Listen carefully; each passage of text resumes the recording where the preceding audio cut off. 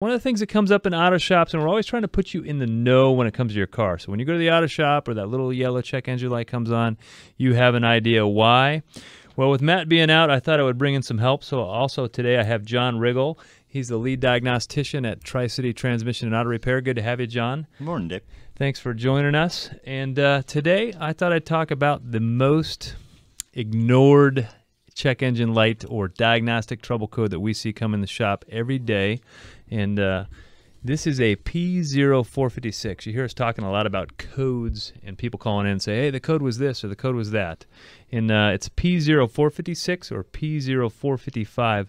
Very common, and its short definition is a evaporative small leak or gross leak. Yep. And John, maybe you can help us out. What's an evaporative leak? Okay, so the evaporative emission system on your car, the fuel tank has to be sealed at some point so we don't let too many fuel vapors out of it. But you can't totally seal an evap system because you would draw the fuel tank into a vacuum and never be able to get any fuel out of it. So it has to be able to vent without letting any fuel vapors get into the atmosphere. So we use a charcoal canister to vent those fumes out of the gas tank so you can't smell fuel vapor out of your car. But we have to make sure that this system has integrity. It doesn't leak any place other than venting through that cap. So that's what the evaporative emissions fuel system is. And you mentioned something to me, and I think most people don't realize this, but the fuel evaporating off the top of the fuel level in the fuel tank, if that escapes out in the atmosphere, that's a whole lot more pollutant than what's coming out of the tailpipe. Way more than what's coming out the tailpipe. If you use an exhaust gas analyzer at the tailpipe, you might see 10 to 20 parts per million of hydrocarbons, which is raw fuel, hydrocarbons. And from a evap leak, that's 24,600 parts per million. So evap emissions is huge, yeah, compared to tailpipe emissions. So you guys might recognize it as this. It's the gas cap code, right? Because your little yellow light comes on. My wife's got one on her car right now. It's a 2016 Grand Cherokee, and she has an evaporative emissions issue going on. So I've got to get it into the dealer here because it's under warranty yet.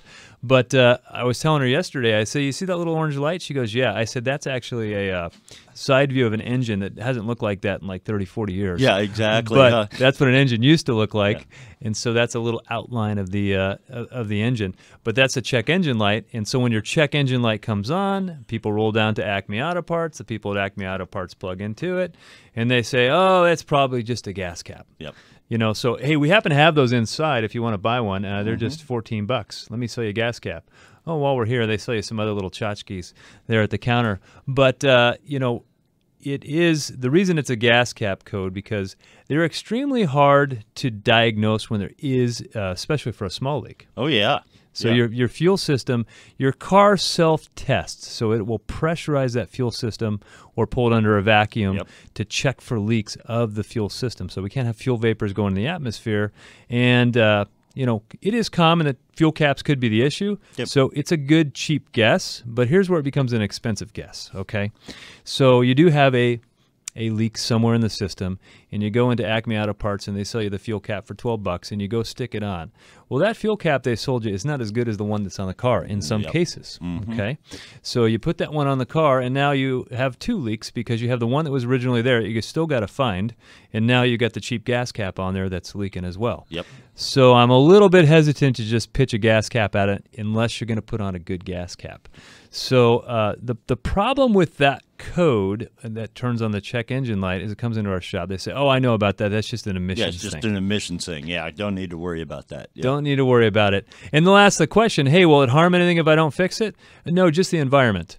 But, the problem with that light being on and you ignoring it is that light comes on for 273 different reasons. And I just made that number up. Yeah, because it's like 1,500. It's like 1,500 reasons. Yeah. So once it's on, it doesn't discriminate. So you don't know why it's on. And if it's on all the time, one of these times it is going to come on. And it is going to be something important that you need to know about before you head out of town with a car. So it is something that you should address.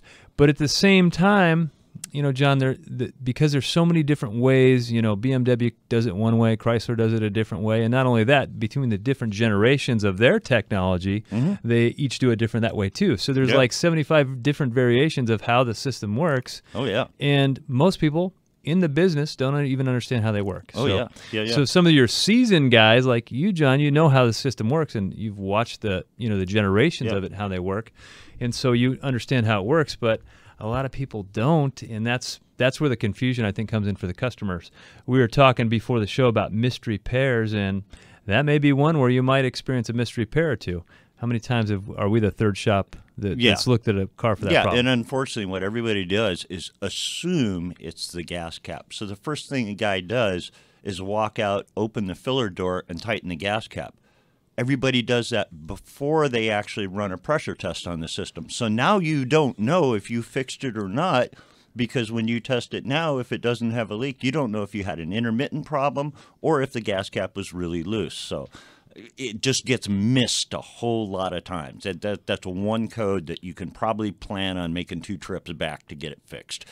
Yeah, that's true. It's true. They're not. I mean, even as I think we're good at it at our shop, but we can still miss because there could be more than one hole. Oh, yeah. So we actually one of the ways we go about fixing these leaks is we actually pressurize the system and we use smoke.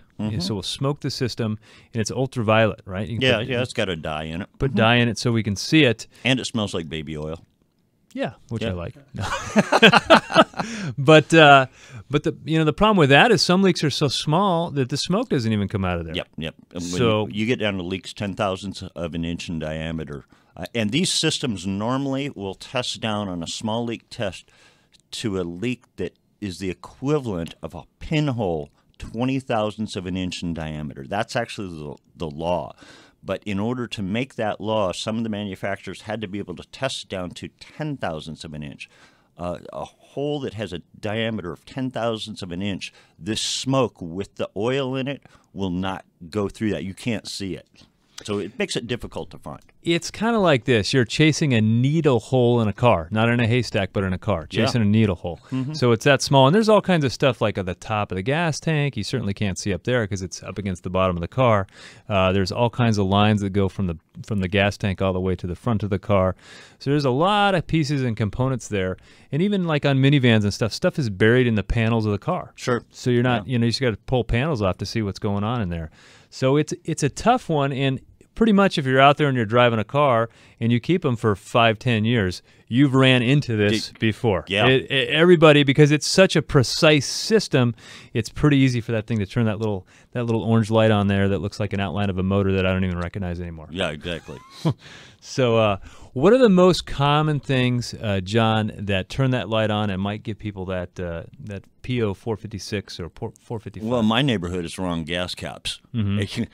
I never get to replace gas caps, except I never find a bad gas cap. All I ever find is wrong gas caps because somebody already went and put a new gas cap on the car, but they've got one that was the wrong application. They didn't look it up right or something. I see lots of wrong gas caps. Other than that, it's legitimate leaks in cracked sending units, hoses or lines that deteriorate on older cars. Chrysler's famous for having rubber hoses that just deteriorate over a period of time and crack and split. So that's probably the most common stuff that we see. Yeah, for sure. So now the gas cap thing is, we're hearing and saying gas cap, and if you do pull into Acme Auto Parts and they do tell you need a new gas cap, I'm really gonna steer you away from that. I'm sorry, Acme. I'm not trying to not sell your gas caps for you. But you know what? If you got a General Motors product, go get yourself a General Motors gas cap. And the one that specifically fits that car, and it's ordered based off the VIN number. That's the vehicle identification number. And that's the one you want for the car. And it's not necessarily going to be any more, but you're going to have to drive down to the, the GM dealership and pick one up, or if it's at our shop, we're going to buy a factory gas cap, the one that came with that car. And the trick with that, part of the trick is a lot of the aftermarket caps don't have the tether. That's the little plastic holder that holds that gas cap to keep you from dropping it on the ground. And that's one of the big reasons why we see fuel caps fail. People drop them on the ground, or they get left at the service station, and then the check engine light comes on. That one's pretty obvious. For sure. So that's a popular diagnostic issue in a shop. The other thing that causes a lot of weird diagnostic issues that go unfigured out sometimes is bad batteries.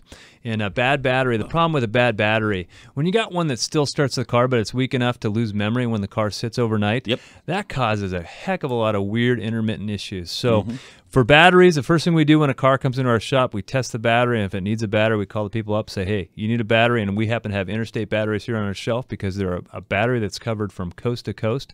They've got a great warranty with a 2-year free replacement, and they're just a good battery. So that's probably in 80-90% of the shops here in town, Interstate batteries. So that's what I'm going to push, for your car.